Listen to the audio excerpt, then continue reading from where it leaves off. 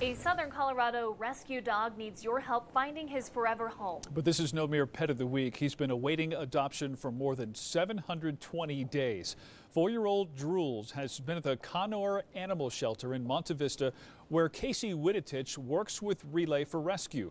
She says being in a remote part of Colorado, it's never easy to get dogs at this shelter adopted, but Drools is breaking records with his 2-year stay. Casey even spends the night with Drools so he doesn't feel alone. It's not a whole lot of exposure because of its location and because we are kind of particular about what kind of forever home he goes to. So he does need to go to a home where he'll be the only pet, so no other dogs or cats. And if you are interested in being a forever home for Drools, you can head over to the Relay for Rescue of Conor Facebook page. Absolutely Colorado is a partnership between KRDO and Gold Hill Mesa.